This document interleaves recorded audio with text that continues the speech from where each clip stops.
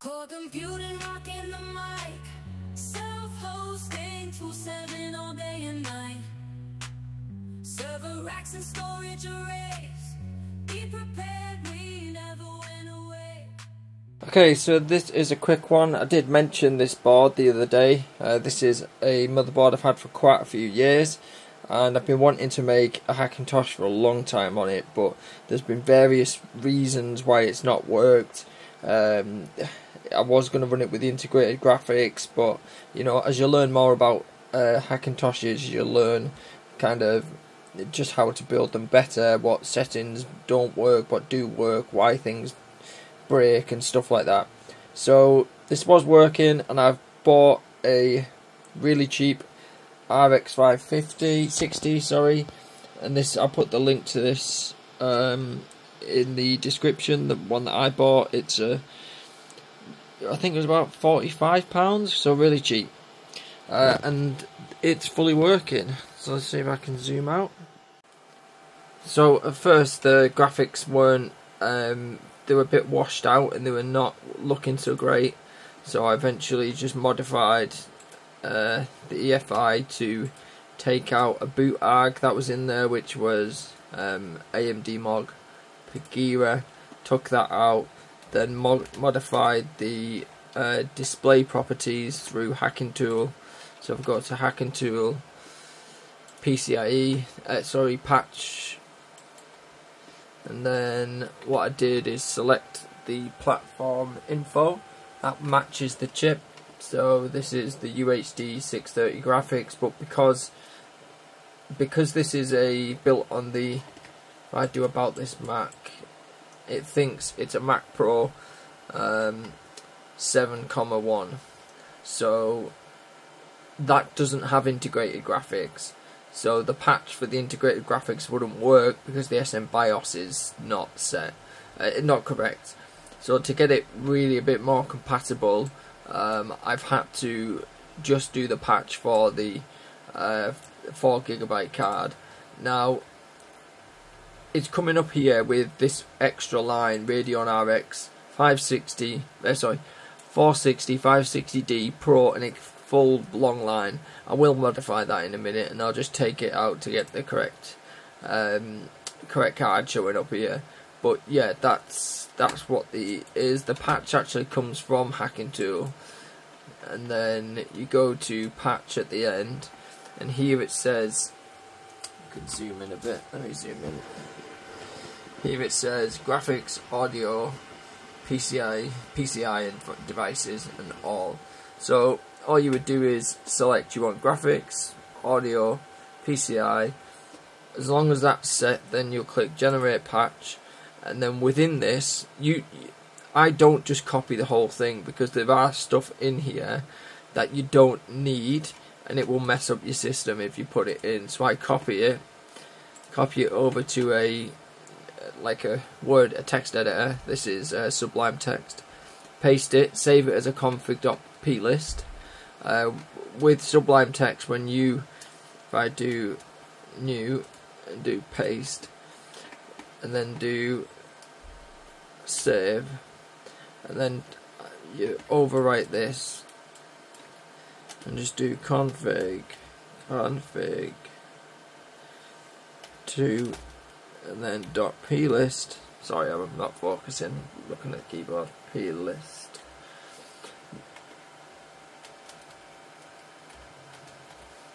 So now when you go save, it will come up saying, do you want to use the XML or do you want to use the plist? So we're going to change it to a plist, and then what we can do is go to OC Auxiliary Tools,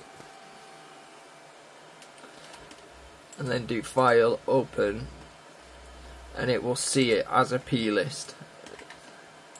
So obviously it won't show anything because everything's going to be in the display port section. And then this is all the different things that you can put in. So this is the patch that I ended up putting in. Well, it's not a patch, it's just really settings. So the reason why it's showing that in the thing is because of this. So if I open up mine and change it, I'll do File, Open, EFI, blah.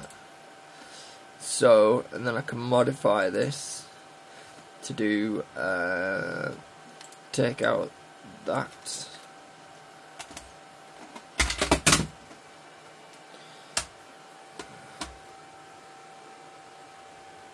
Take out that, and then do, so this is a 560, take that out, take that out,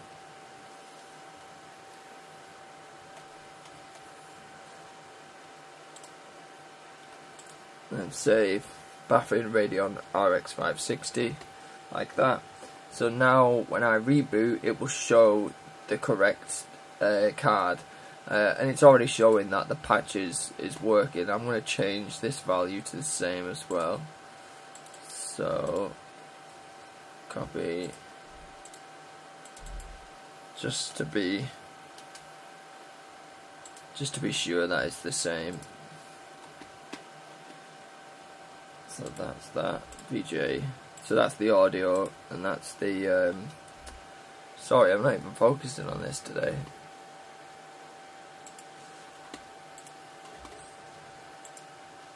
So my next thing that I need to get done is to add a 2.5 gig NIC, and then get the drivers for that working. 10 gig, some 10 gig cards work, and that's something else I want to look at in the future, is to get 10 gig base T or some other card working. But yeah, we'll wait and see. That's later down the line. I think for now I'm going to just get this in a case and get it booting up. One of the next projects I want to visit is that little HP system, which is over here, which is an RX. It can hold an RX560 as well. So I'm waiting again for the GPU on that.